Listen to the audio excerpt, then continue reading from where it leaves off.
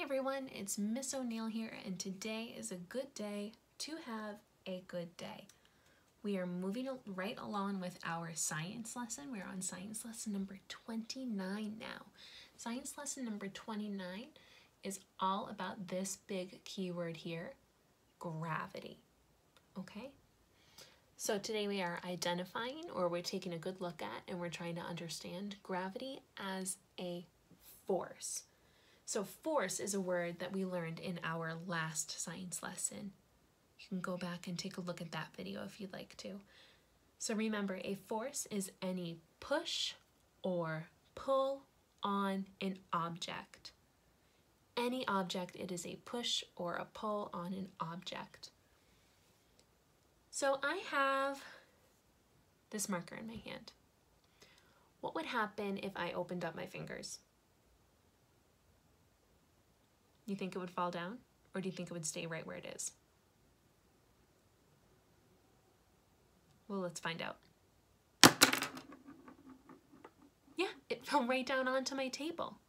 It fell right down onto my table because of gravity. Say the word with me.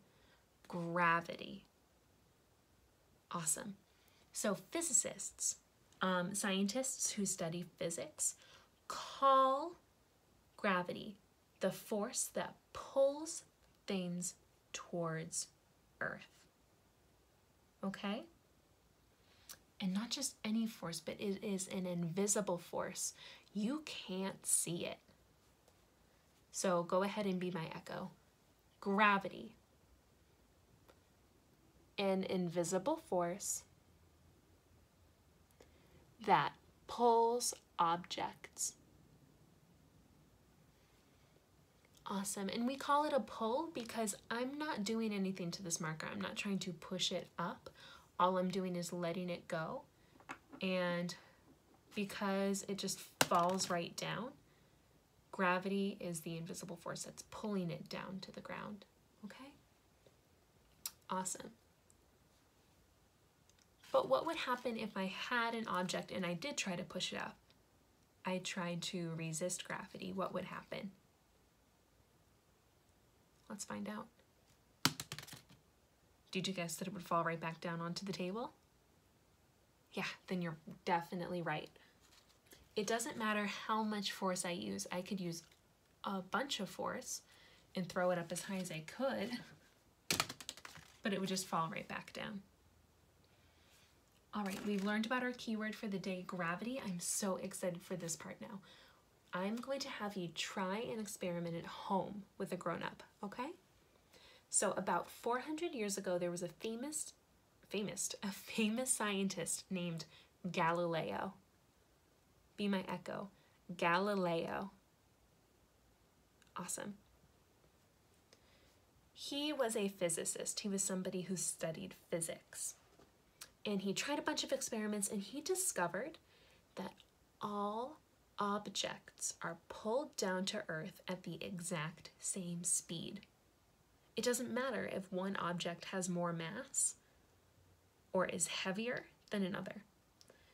So I'm going to do a quick little Galileo's experiment with you. You can go ahead after the video is over and try your own at home with the not breakable things that you have in your house, okay?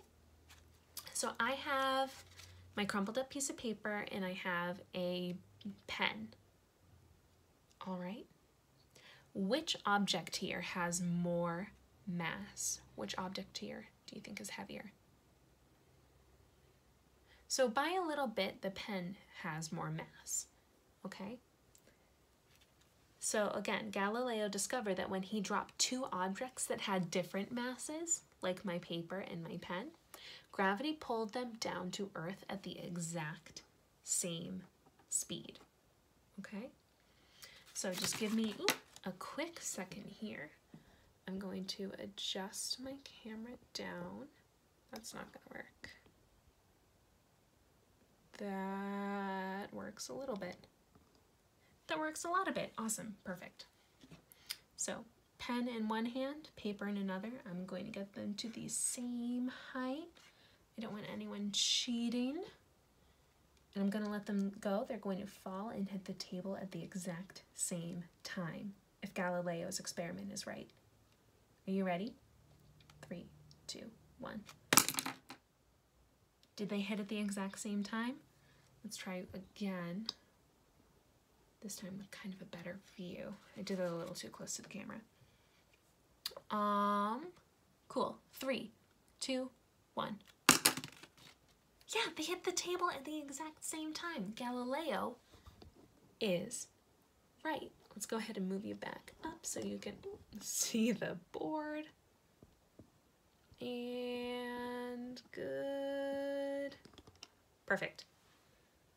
Awesome. You could try it with the same types of objects. You could try it with different objects that you have in your homes. If you want to, you could try it with a water bottle, like a plastic water bottle that's full and then one that's empty.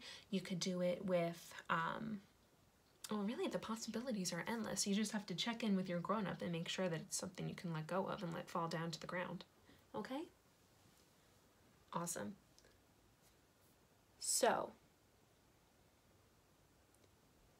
not only does gravity pull objects like my marker and my pen and my piece of paper, but gravity also pulls us. Yeah, crazy. So I want you, this is going to be kind of a cool experiment we'll do together. You're going to stand up in a open space. You can stand up behind the chair you're sitting in right now. If you're sitting on the sofa, you could just stand up in front of the sofa. And then when I say 3, you are going to jump, okay? 1, 2, 3. What just happened? You went up and then you came right back down. What force pulled you back down to Earth? Yeah, dudes, gravity did that. Go ahead and sit back down. That was, like I said, I promised it was going to be a quick experiment. If there was no gravity, when you jumped up, you wouldn't come back down. When you jumped up, you would just stay there and kind of float around the room like astronauts do. There's no gravity in space. All right. So I'm going to read to you a little bit more about gravity that's coming straight from the science book, okay? You can go ahead and listen along. Gravity is an invisible force that pulls objects. The sun, Earth, and the moon all have gravity. Everything on Earth has gravity. We feel the Earth's gravity the most because Earth is so large and so close to us. The Earth's gravity pulls all objects near Earth towards the Earth's surface. When we jump in the air, we come back down to the ground because of gravity. 400 years ago, a scientist named Galileo discovered that objects are pulled toward Earth at the same speed. The moon has less gravity than Earth. So, here is a picture of my crumpled up paper and my pen. I just wanted to show you that they would come down at the same time. All right, here's a picture of my moon.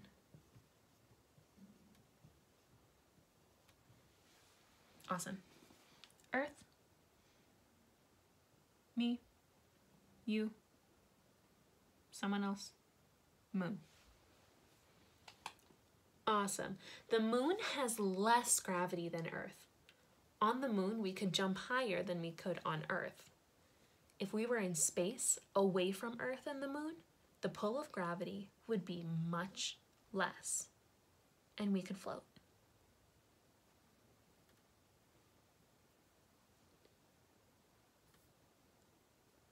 Awesome.